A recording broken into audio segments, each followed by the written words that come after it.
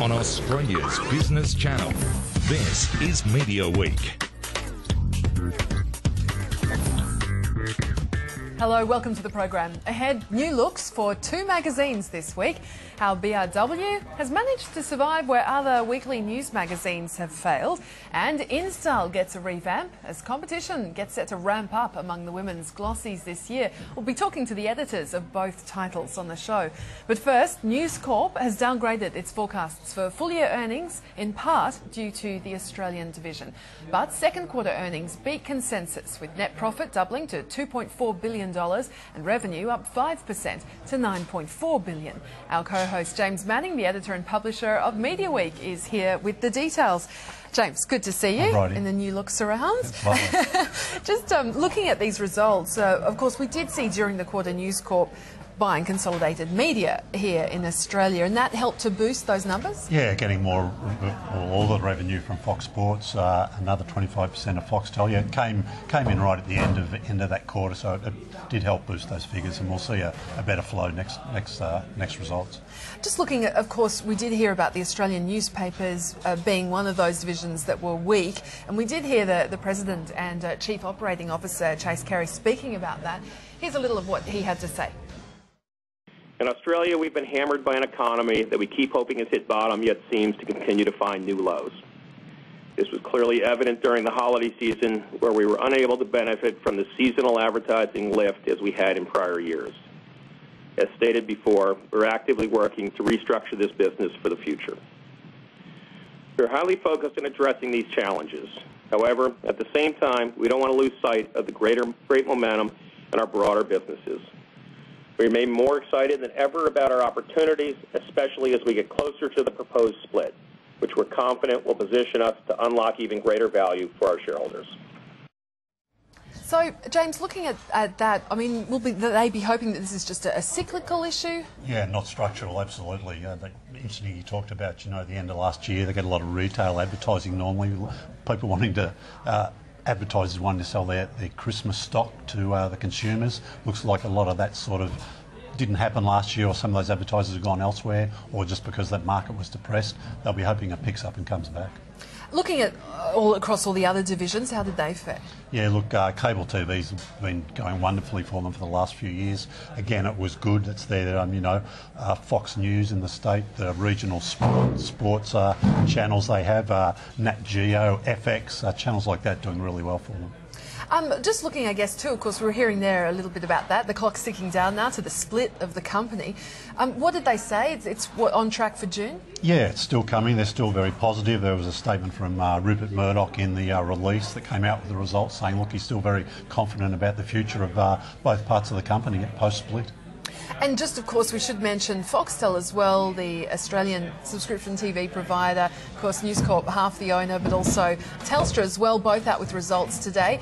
Just take us through the Foxtel results. Yeah, look, subscriber numbers are up very slightly, around about just below 2.3 million. So it's probably not a bad result given the year we've had. Revenues up a little bit too, earnings up 12%, total revenues up about 7%. And that comes off the back, we've talked before about the price changes they've made. There's not really been any discounting. New Chief Executive Richard Freudenstein talked about, with some expectation he might drop those prices. That hasn't really happened. In fact, some people will be paying more, but they do seem to have tried to simplify the package structure for people. All right, thanks for that, James. Well, let's now, of course, focus on the fact that News Corp Chairman and CEO Rupert Murdoch features on the cover of the new look BRW. The revamp for the weekly business news magazine also extends to the website alongside the launch of an iPad app. But weekly news magazines are meant to be in trouble. Newsweek's gone digital only, and The Week closed down last year in Australia. So what's BRW's secret? Well, we're joined now by BRW editor James Thompson to tell us more. James, good to see you. Thanks for having me. Yeah, what are you doing? Do you think it's because, you sort of specialise in that business area that you've been able to grow? I think part of the reason is our specialisation in the business area. It's a real focus for readers who want value, I guess. If you can think of, in your reader business, business magazine, if you get one bit of information that helps you save money or make money, then the return on your little investment every week is quite substantial. So I think that gives us a bit of a buffer, I guess. And the other thing is we've got a very long history in business media in Australia, and that's a great legacy to deal with. You've done a massive sort of redesign on the magazine today. First new issue. You've also substantially changed your web offering and introduced an iPad app. It's a space most publishers think they need to be in with the iPad apps. Is there much demand, do you think, from your readers at this stage? Yeah, we did a lot of research before developing the iPad app, and it was clear that they wanted it, and we've had to meet that challenge. It's been good for us in that we've been able to watch the development of other iPad apps within Fairfax, like the SMH and the Age and the AFR's iPad app, and we've been able to I guess, cherry pick some of the best parts of those to create the app we've launched today. And there'll be a free trial initially, is that right? And what are you sort of looking at charging then down the track for that? So the app's free to subscribers, but following the free trial, which will run for the next little while, it'll be $4.49 an issue. So we think that's pretty competitive and pretty compelling for readers who want to try out the app and hopefully upgrade to full subscribers as well. You talked a little bit today about the power of the BRW brand and getting maybe in touch with some readers who might have lapsed.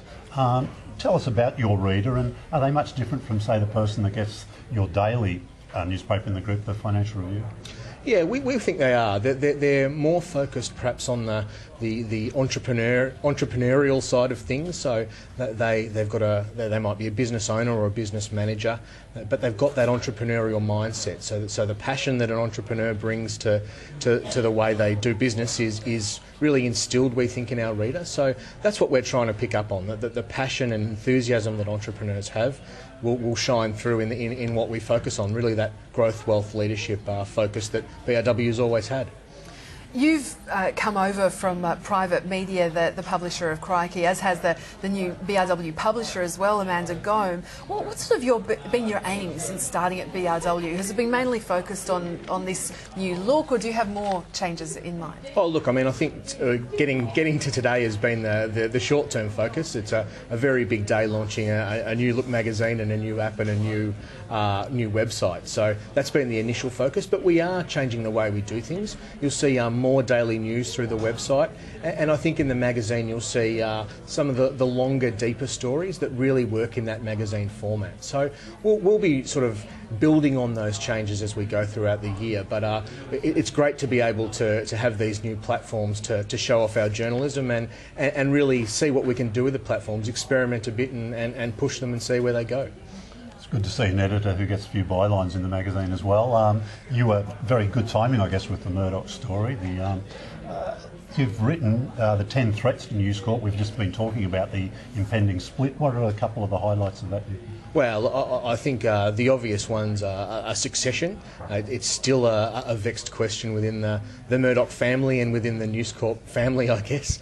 And it's not clear what the natural succession is, particularly in that new News Corp newspaper business that will get split off. Robert Thompson's going to lead it for now, but who long term? That's a vexed question. Paul Barry and another Fairfax publication last weekend threw up the possibility of Elizabeth Murdoch. She hasn't been talked about much prior to this as being a candidate. But she's absolutely a candidate, and she'd be a great candidate. I think all the children, James and Lachlan, are probably in the mix there. But it's murky at the moment because there's no standout who seems to really want the job, and it'll be interesting to see if that develops in the next few years. Just coming back to the iPad app for BRW, have you had to put on more staff to be able to do it? You know, is it sort of very difficult to kind of get the content from the magazine onto the app? No, look, I mean, we haven't had to put on any more staff. It's something that we've been able to build using our current capacities and with a bit of help from within the Financial Review group. But it is a process. You do have to think specifically about building things like interactive galleries and videos and interactive graphics. You do have to consider that. So that's something that we're getting used to at the moment. And as we roll through the year, we'll get better and better at that. And we look forward to seeing what we can try, I guess. And you'll be feeling your way with your ad people as well, I guess, whether the offering on the iPad and the web are sort of additional advertisers want all three as well as the magazine, or they want to go in individually? Yeah, the audience, the advertisers, sorry, do have a sense of across the Financial Review group of dealing with an app and with online already. So it's not like this is totally foreign to them, and we have a very experienced sales team that will be able to show off the new BRW app in its full glory, I guess. Just finally wanted to ask you if you had an outlook for circulation and where you'd like it to be. What's your sort of feeling of how this year's going to go in terms of that? Yeah, look, it's hard to say at the moment. We've hovered around 40,000 for the last 5 years, which is a pretty good effort in a market that's declined for a lot of magazines. So we need to hold the line there and continue to grow the circulation over time. But of course, we've got these other platforms that we want to grow too. So that's the challenge, to get the growth across the board throughout the rest of 2013. James, great to talk to you today. Thanks so much for coming on the show. Thanks a lot, guys. James Thompson there, editor of BRW. We're going to take a quick break on Media Week. Coming up, another magazine gets a revamp. We'll be talking to InStyle's new editor, Kirsten Galliot, next.